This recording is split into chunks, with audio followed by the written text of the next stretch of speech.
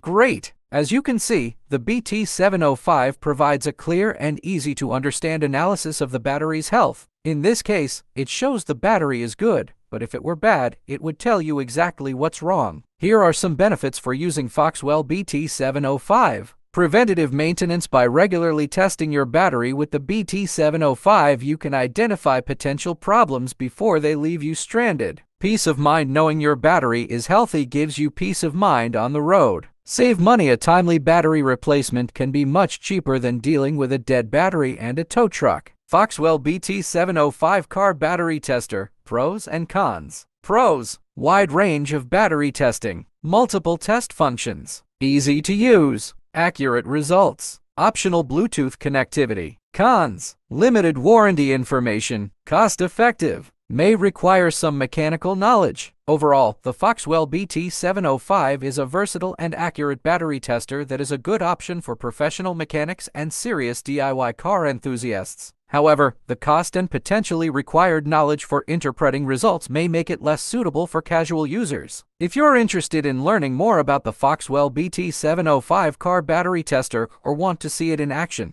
check out the links in the description below. If you found this video helpful, don't forget to give us a thumbs up, subscribe for more content, and let us know in the comments which OBD2 scanner you prefer or if you have any questions. Thanks for watching, and we'll see you in the next video.